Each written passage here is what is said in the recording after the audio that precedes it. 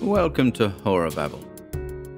Continuing our second volume of When Horror Meets Science Fiction this week is a short story by American author Philip K. Dick by the name of Tony and the Beetles.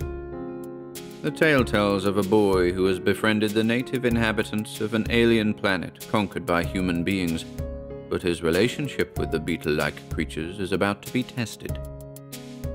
We hope you enjoy this one.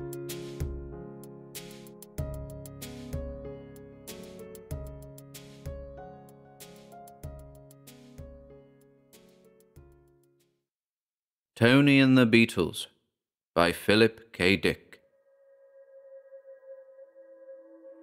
Reddish-yellow sunlight filtered through the thick quartz windows into the sleep compartment. Tony Rossi yawned, stirred a little, then opened his black eyes and sat up quickly. With one motion, he tossed the covers back and slid to the warm metal floor. He clicked off his alarm clock and hurried to the closet. It looked like a nice day. The landscape outside was motionless, undisturbed by winds or dust shift. The boy's heart pounded excitedly. He pulled his trousers on, zipped up the reinforced mesh, struggled into his heavy canvas shirt, and then sat down on the edge of the cot to tug on his boots. He closed the seams around their tops and then did the same with his gloves. Next, he adjusted the pressure on his pump unit and strapped it between his shoulder blades. He grabbed his helmet from the dresser, and he was ready for the day. In the dining compartment, his mother and father had finished breakfast. Their voices drifted to him as he clattered down the ramp. A disturbed murmur. He paused to listen. What were they talking about? Had he done something wrong again? And then he caught it. Behind their voices was another voice, static and crackling pops. The all-system audio signal from Rigel 4. They had it turned up full blast. The dull thunder of the monitor's voice boomed loudly. The war. Always the war. He sighed and stepped out into the dining compartment. Morning, his father muttered. Good morning, dear, his mother said absently. She sat with her head turned to one side, wrinkles of concentration webbing her forehead. Her thin lips were drawn together in a tight line of concern. His father had pushed his dirty dishes back and was smoking, elbows on the table, dark hairy arms bare and muscular. He was scowling, intent on the jumbled roar from the speaker above the sink. How's it going? Tony asked. He slid into his chair and reached automatically for the ersatz grapefruit. Any news from Orion? Neither of them answered. They didn't hear him. He began to eat his grapefruit. Outside, beyond the little metal and plastic housing unit, sounds of activity grew. Shouts and muffled crashes as rural merchants and their trucks rumbled along the highway toward Carnot. The reddish daylight swelled. Beetlejuice was rising quietly and majestically. Nice day, Tony said. No flux wind. I think I'll go down to the N Quarter a while. We're building a neat spaceport, a model of course, but we've been able to get enough materials to lay out strips for... With a savage snarl, his father reached out and struck. The audio roar immediately died. I knew it. He got up and moved angrily away from the table. I told them it would happen. They shouldn't have moved so soon. Should have built up Class A supply bases first. Isn't our main fleet moving in from Bellatrix? Tony's mother fluttered anxiously. According to last night's summary, the worst that can happen is Orion 9 and 10 will be dumped. Joseph Rossi laughed harshly. The hell with last night's summary. They know as well as I do what's happening. What's happening? Tony echoed, as he pushed aside his grapefruit and began to ladle out dry cereal. Are we losing the battle? Yes. His father's lips twisted. Earthmen losing to Beetles. I told them, but they couldn't wait. My God, there's 10 good years left in the system. Why'd they have to push on? Everybody knew Orion would be tough. The whole damn beetle fleet strung out around there, waiting for us, and we have to barge right in. But nobody ever thought beetles would fight, Leo Rossi protested mildly. Everybody thought they'd just fire a few blasts and then... They have to fight. Orion's the last jump-off. If they don't fight here, where the hell can they fight? Rossi swore savagely. Of course they're fighting. We have all their planets except the inner Orion string. Not that they're worth much, but it's the principle of the thing. If we'd built up strong supply bases, we could have broken up the beetle fleet and really clobbered it." "Don't say beetle," Tony murmured as he finished his cereal. "They're Pasudeti, same as here. The word beetle comes from Beetlejuice, an Arabian word we invented ourselves." Joe Rossi's mouth opened and closed. "What are you, a goddamn beetle lover?" "Joe," Leia snapped, "for heaven's sake." Rossi moved toward the door. "If I was 10 years younger, I'd be out there. I'd really show those shiny-shelled insects what the hell they're up against. Them and their junky, beat-up old hulks. Converted freighters." His eyes blazed. "When I think of them shooting down Terran cruisers with our boys in them—" "Orion's their system," Tony murmured. "Their system? When the hell did you get to be an authority on space law? Why, I ought to—" He broke off, choked with rage. "My own kid," he muttered. "One more crack out of you today, and I'll hang one on you you'll feel the rest of the week." Tony pushed his chair back. "I won't be around here today. I'm going into Carnot with my EEP." "Yeah, to play with beetles." Tony said nothing. He was already sliding his helmet in place and snapping the clamps tight. As he pushed through the back door into the lock membrane, he unscrewed his oxygen tap and set the tank filter into action. An automatic response, conditioned by a lifetime spent on a colony planet in an alien system. A faint flux wind caught at him and swept yellow-red dust around his boots. Sunlight glittered from the metal roof of his family's housing unit, one of endless rows of squat boxes set in the sandy slope, protected by the line of ore-refining installations against the horizon. He made an impatient signal, and from the storage shed his EEP came gliding out, catching the sunlight on its chrome trim. "We're going down into Carnot," Tony said, unconsciously slipping into his pus dialect. "Hurry up." The EEP took up its position behind him, and he started briskly down the slope, over the shifting sand, toward the road. There were quite a few traders out today. It was a good day for the market. Only a fourth of the year was fit for travel. Beetlejuice was an erratic and undependable son, not at all like Sol. According to the edit tapes, fed to Tony 4 hours a day, 6 days a week, he had never seen Sol himself. He reached the noisy road. Pasudeti were everywhere, whole groups of them, with their primitive combustion-driven trucks, battered and filthy, motors grinding protestingly. He waved at the trucks as they pushed past him. After a moment, one slowed down. It was piled with tis, bundled heaps of grey vegetables, dried and prepared for the table, a staple of the Pasudeti diet. Behind the wheel lounged a dark-faced elderly Pas, one arm over the open window, a rolled leaf between his lips. He was like all other Pasudeti, lank and hard-shelled, encased in a brittle sheath in which he lived and died. "You want to ride?" the Pas murmured, required protocol when an Earthman on foot was encountered. "Is there room for my EEP?" The Pas made a careless motion with his claw. "It can run behind." Sardonic amusement touched his ugly old face. "If it gets to Carnot, we'll sell it for scrap. We can use a few condensers and relay tubing. We're short on electronic maintenance stuff." "I know," Tony said solemnly, as he climbed into the cabin of the truck. "It's all been sent to the big repair base at Orion 1 for your war fleet." Amusement vanished from the leathery face. "Yes, the war fleet." He turned away and started up the truck again. In the back, Tony's EEP had scrambled up on the load of tis and was gripping precariously with its magnetic lines. Tony noticed the Pasudeti's sudden change of expression, and he was puzzled.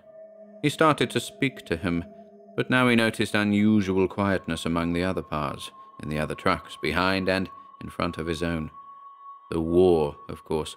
It had swept through this system a century ago. These people had been left behind. Now all eyes were on Orion, on the battle between the Terran warfleet and the Pasudeti collection of armed freighters. "Is it true," Tony asked carefully, "that you're winning?" The elderly Pas grunted. "We hear rumors." Tony considered. "My father says Terra went ahead too fast. He says we should have consolidated. We didn't assemble adequate supply bases. He used to be an officer when he was younger. He was with the fleet for 2 years. The pass was silent a moment. "It's true," he said at last, "that when you're so far from home, supply is a great problem. We, on the other hand, don't have that. We have no distances to cover." "Do you know anybody fighting?" "I have distant relatives." The answer was vague. The pass obviously didn't want to talk about it. "Have you ever seen your war fleet?" "Not as it exists now. When the system was defeated, most of our units were wiped out. Remnants limped to Orion and joined the Orion fleet." "Your relatives were with the remnants?" "That's right." "Then you were alive when this planet was taken?" "Why do you ask?" The old pass quivered violently. "What business is it of yours?" Tony leaned out and watched the walls and buildings of Karnat grow ahead of them. Karnat was an old city. It had stood thousands of years. The Parsudeti civilization was stable. It had reached a certain point of technocratic development and then leveled off. The Pars had inter-system ships that had carried people and freight between planets in the days before the Terran Confederation. They had combustion-driven cars, audio phones, a power network of a magnetic type. Their plumbing was satisfactory, and their medicine was highly advanced. They had art forms, emotional and exciting. They had a vague religion. "Who do you think will win the battle?" Tony asked. "I don't know." With a sudden jerk, the old pass brought the truck to a crashing halt. "This is as far as I go. Please get out and take your EEP with you." Tony faltered in surprise. "But aren't you going?" "No, Father." Tony pushed the door open. He was vaguely uneasy. There was a hard, fixed expression on the leathery face, and the old creature's voice had a sharp edge he had never heard before. "Thanks," he murmured. He hopped down into the red dust and signaled his EEP. It released its magnetic lines, and instantly the truck started up with a roar, passing on inside the city. Tony watched it go, still dazed. The hot dust lapped at his ankles. He automatically moved his feet and slapped at his trousers. A truck honked, and his EEP quickly moved him from the road up to the level pedestrian ramp. Parsudeti in swarms moved by, endless lines of rural people hurrying into Karnat on their daily business. A massive public bus had stopped by the gate and was letting off passengers, male and female Pars, and children. They laughed and shouted. The sounds of their voices blended with the low hum of the city. "Going in?" A sharp Parsudeti voice sounded close behind him. "Keep moving. You're blocking the ramp." It was a young female, with a heavy armload clutched in her claws. Tony felt embarrassed. Female Pars had a certain telepathic ability, part of their sexual makeup. It was effective on Earthmen at close range. "Here," she said. "Give me a hand." Tony nodded his head, and the EEP accepted the female's heavy armload. "I'm visiting the city," Tony said, as they moved with the crowd toward the gates.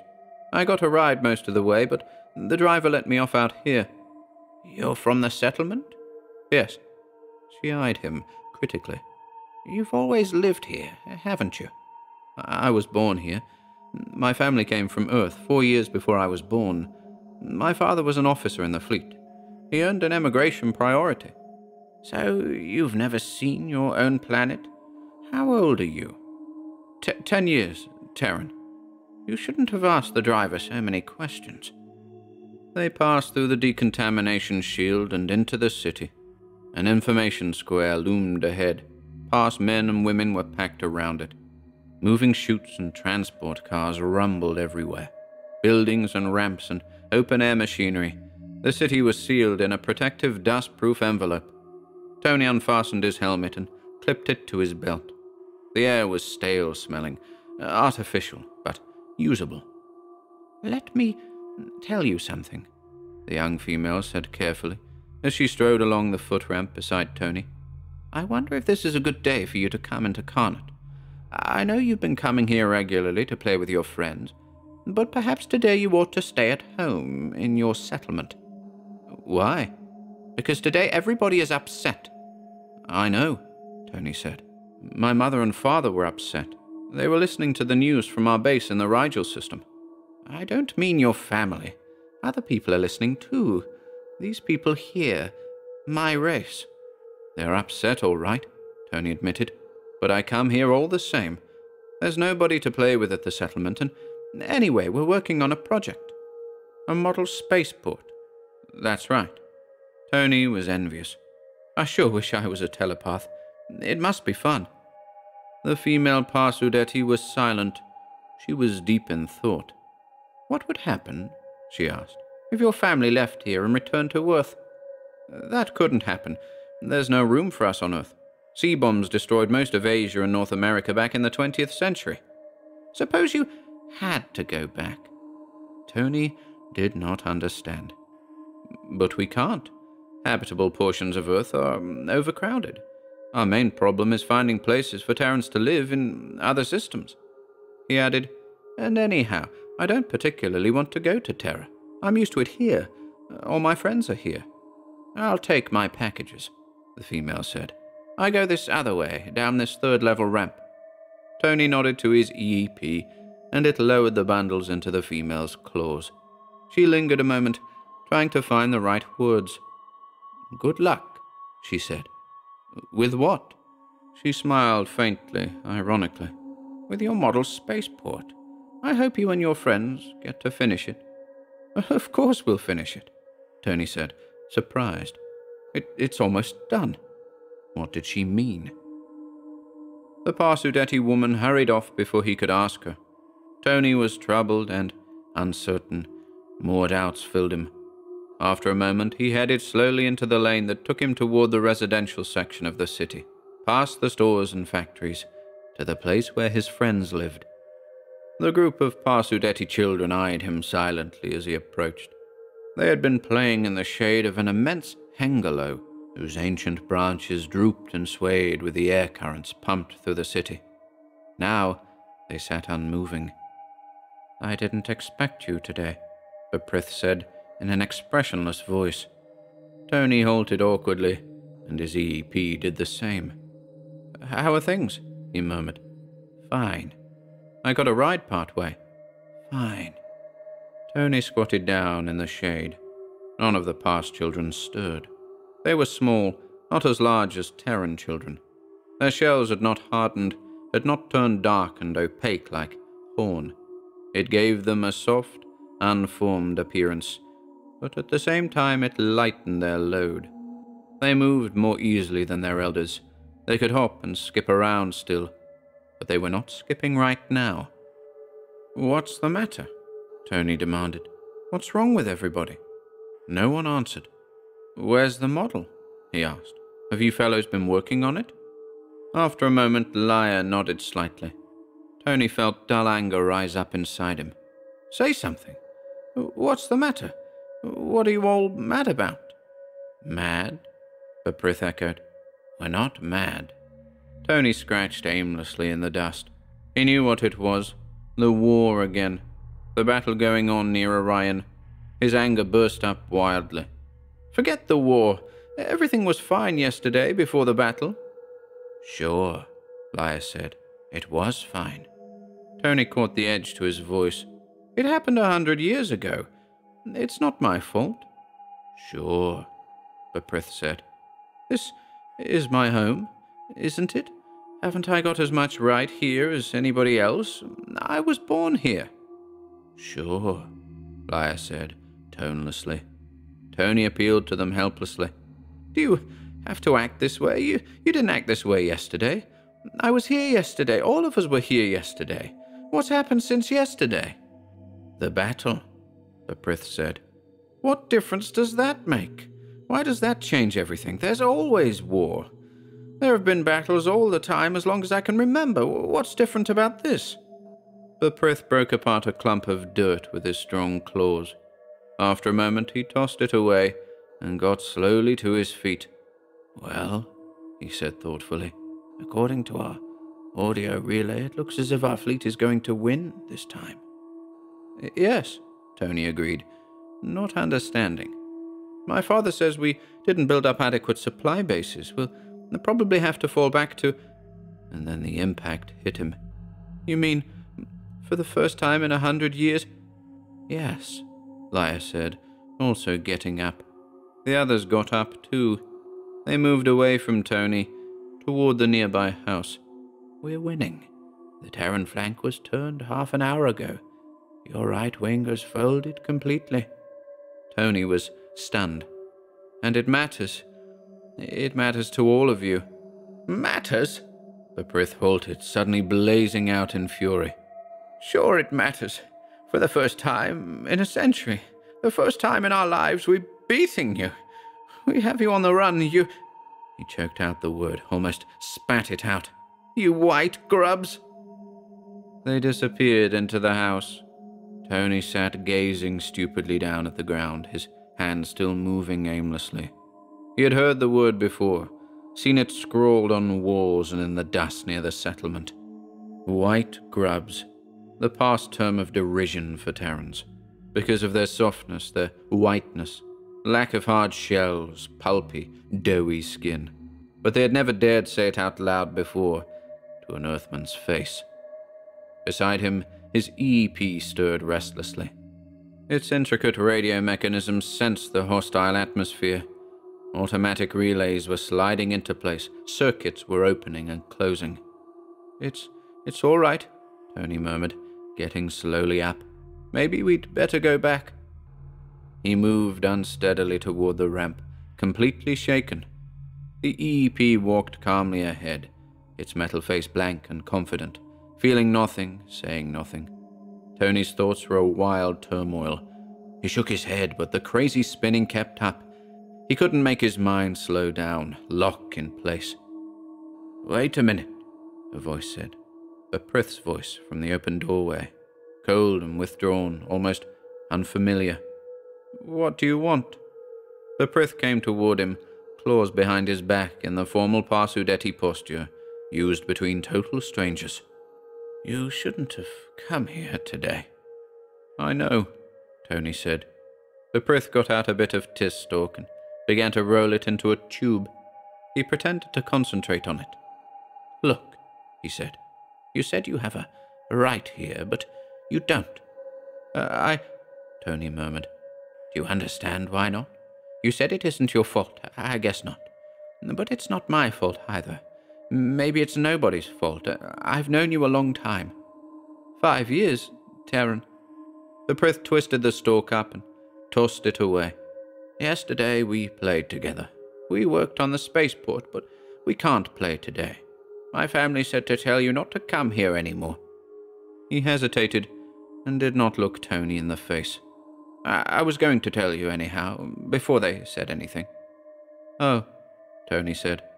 Everything that's happened today, the battle, our fleet stand, we didn't know. We didn't dare hope, you see. A century of running. First this system, then the Rigel system, all the planets, and then the other Orion stars. We fought here and there, scattered fights. Those that got away joined up. We supplied the base at Orion. You people didn't know. But there was no hope. At least nobody thought there was. He was silent a moment. Funny, he said. What happens when your back's to the wall and there isn't any further place to go? Then you have to fight. If our supply bases... Tony began thickly, but Beprith cut him off savagely. Your supply bases, don't you understand? We're beating you. Now you'll have to get out, all you white grubs, out of our system. Tony's EP moved forward ominously. Beprith saw it.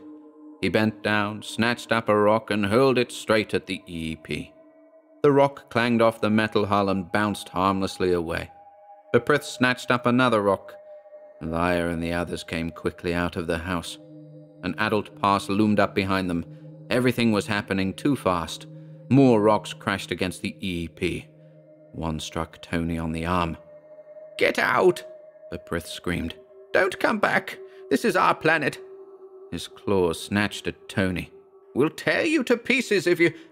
Tony smashed him in the chest. The soft shell gave like rubber, and the pass stumbled back. He wobbled and fell over, gasping and screeching. Beetle, Tony breathed hoarsely. Suddenly he was terrified. A crowd of Parsudeti was forming rapidly. They surged on all sides, hostile faces, dark and angry, a rising thunder of rage. More stones showered. Some struck the EP, others fell around Tony, near his boots. One whizzed past his face. Quickly, he slid his helmet in place. He was scared. He knew his EEP's E-signal had already gone out, but it would be minutes before a ship could come. Besides, there were other Earthmen in the city to be taken care of. There were Earthmen all over the planet, in all the cities, on all the 23 Beetlejuice planets, on the 14 Rigel planets, on the other Orion planets. "We have to get out of here," he muttered to the EEP. "Do something!" A stone hit him on the helmet. The plastic cracked, air leaked out, and then the auto-seal filmed over. More stones were falling. The pass swarmed close, a yelling, seething mass of black-sheathed creatures. He could smell them, the acrid body odor of insects, hear their claws snap, feel their weight. The EEP threw its heat beam on. The beam shifted in a wide band toward the crowd of Parsudeti. Crude hand weapons appeared. A clatter of bullets burst around Tony. They were firing at the EEP. He was dimly aware of the metal body beside him. A shuddering crash. The EEP was toppled over. The crowd poured over it. The metal hull was lost from sight. Like a demented animal, the crowd tore at the struggling EEP. A few of them smashed in its head. Others tore off struts and shiny arm sections. The EEP ceased struggling. The crowd moved away, panting and clutching jagged remains. They saw Tony. As the first line of them reached for him, the protective envelope high above them shattered. A Terran scout ship thundered down, heat beams screaming. The crowd scattered in confusion, some firing, some throwing stones, others leaping for safety. Tony picked himself up and made his way unsteadily toward the spot where the scout was landing. "I'm sorry," Joe Rossi said gently. He touched his son on the shoulder. "I shouldn't have let you go down there today. I should have known." Tony sat hunched over in the big plastic easy chair. He rocked back and forth, face pale with shock. The scout ship which had rescued him had immediately headed back toward Karnat. There were other Earthmen to bring out, besides this first load. The boy said nothing. His mind was blank. He still heard the roar of the crowd, felt its hate, a century of pent-up fury and resentment. The memory drove out everything else. It was all around him even now, and the sight of the floundering EEP, the metallic ripping sound as its arms and legs were torn off and carried away. His mother dabbed at his cuts and scratches with antiseptic. Joe Rossi shakily lit a cigarette and said, "If your EEP hadn't been along, they'd have killed you. Beetles." He shuddered. "I never should have let you go down there. All this time. They might have done it at any time, any day. Knifed you. Cut you open with their filthy goddamn claws." Below the settlement, the reddish-yellow sunlight glinted on gun barrels. Already, dull booms echoed against the crumbling hills. The defense ring was going into action. Black shapes darted and scurried up the side of the slope. Black patches moved out from Karnat toward the Terran settlement. Across the dividing line the Confederation surveyors had set up a century ago. Karnat was a bubbling pot of activity. The whole city rumbled with feverish excitement. Tony raised his head. They turned our flank." "Yeah." Joe Rossi stubbed out his cigarette. "They sure did. That was at 1 o'clock. At 2 they drove a wedge right through the center of our line, split the fleet in half, broke it up, sent it running, picked us off one by one as we fell back. Christ, they're like maniacs. Now that they've got the scent, the taste of our blood." "But it's getting better," Leia fluttered. "Our main fleet units are beginning to appear." "We'll get them," Joe muttered. "It'll take a while, but by God we'll wipe them out, every last one of them. If it takes 1,000 years, we'll follow every last ship down. We'll get them all. Beetles, goddamn insects, when I think of them trying to hurt my kid with their filthy black claws." "If you were younger, you'd be in the line," Leia said. "It's not your fault you're too old. The heart strain's too great. You did your job. They can't let an older person take chances. It's not your fault." Joe clenched his fists. I feel so futile. If there was only something I could do. The fleet will take care of them, Leia said soothingly. You said so yourself. They'll hunt every one of them down, destroy them all. There's nothing to worry about. Joe sagged miserably. It's no use. Let's cut it out. Let's stop kidding ourselves. What do you mean? Face it, we're not going to win. Not this time. We went too far. Our time's come. There was silence. Tony sat up a little. When did you know? I've known a long time. I found out today. I didn't understand at first. This is stolen ground. I was born here, but it's stolen ground. Yes, it's stolen. It doesn't belong to us. We're here because we're stronger. But now we're not stronger. We're being beaten. They know Terrans can be licked like anybody else. Joe Rossi's face was grey and flabby. We took their planets away from them. Now they're taking them back. It'll be a while, of course. We'll retreat slowly. It'll be another 5 centuries going back. There are a lot of systems between here and Sol. Tony shook his head, still uncomprehending. Even Lyra and Beprith, all of them, waiting for their time to come, for us to lose and go away again, where we came from. Joe Rossi paced back and forth. Yeah, we'll be retreating from now on, giving ground instead of taking it. It'll be like this today, losing fights, draws, stalemates, and worse. He raised his feverish eyes toward the ceiling of the little metal housing unit, face wild with passion and misery. But by God, we'll give them a run for their money, all the way back, every inch.